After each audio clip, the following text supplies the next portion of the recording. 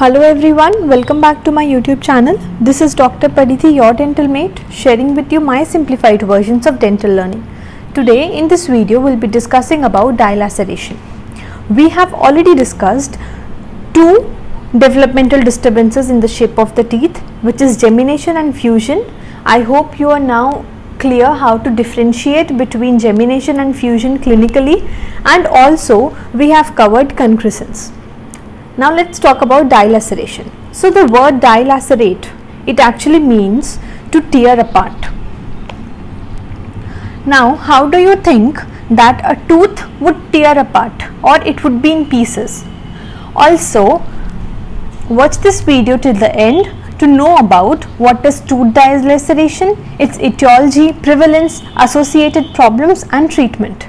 And do let me know in the comment section below, when is the bullseye appearance seen in dilaceration?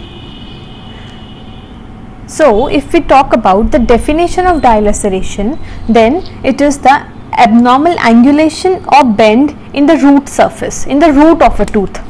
Usually this abnormal angulation or bend is seen in the root of the tooth, and sometimes it could also be seen in the crown of the tooth, and less frequently in the crown of a tooth.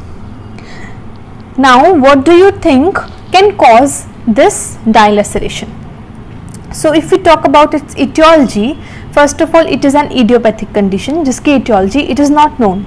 Secondly, sometimes what happens is during the development of tooth, due to any trauma, मान लो tooth develop हो रहा है उस period में, if the person has any trauma, then what happens is because of any injury there is the displacement. If the half of the tooth is developed, then this half of the tooth it gets displaced. There is displacement of the calcified portion of the tooth germ, and जो remaining portion of the tooth है it is formed at an angulation, और एक abnormal angulation में वो बनता है. Rarely what happens is, because of the presence of any cyst or tumor in the apex of the tooth, this root gets displaced to an abnormal angle. This is a rare condition in which the bend develops secondary to the presence of an adjacent cyst, tumor or odontogenic hematoma.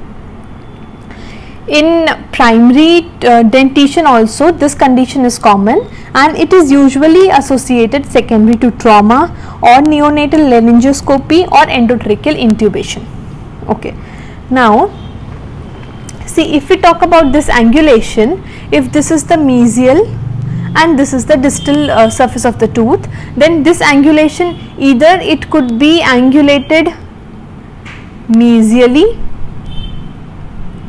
okay, or it could be angulated distally. There could be distal angulation of the root.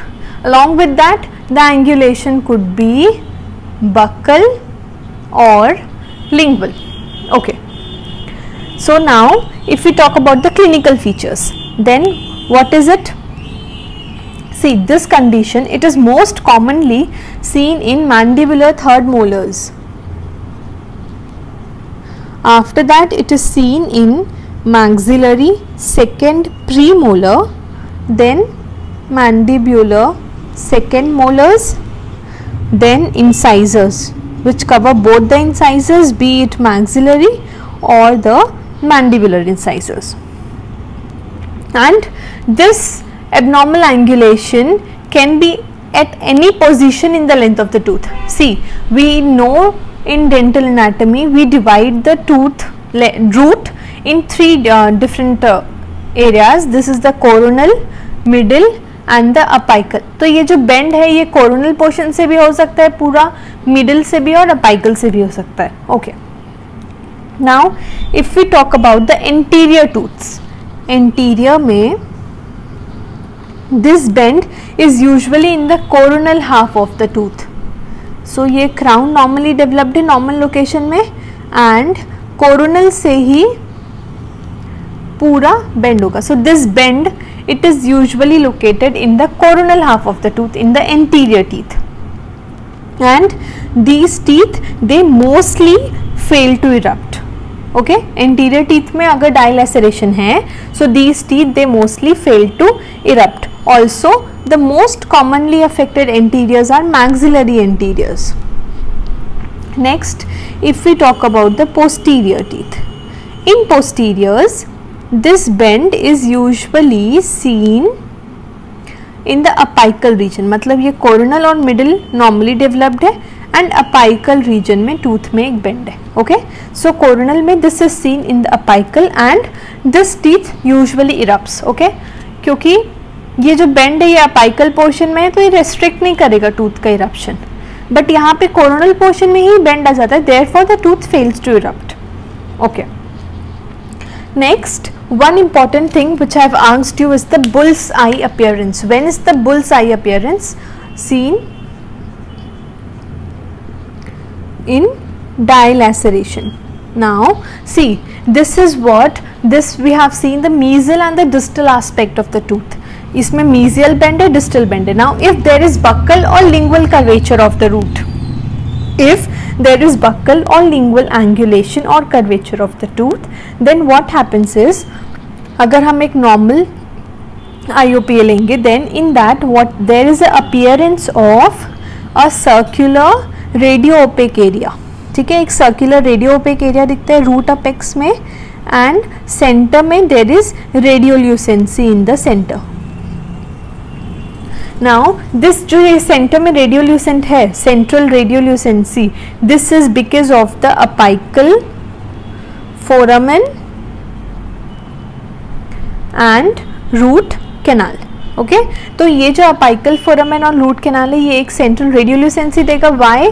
Because सी, हम लोग tooth का buckle and lingual section लिख रहे हैं जिसमें mesial और distal angulation would be clear, but if there is buckle और lingual curvature of the tooth, then what happens, ये जो सेंटर एरिया है वहाँ पे वैसे एक रेडियोल्यूसेंसी दिखेगी which is surrounded by a radio OPEC area.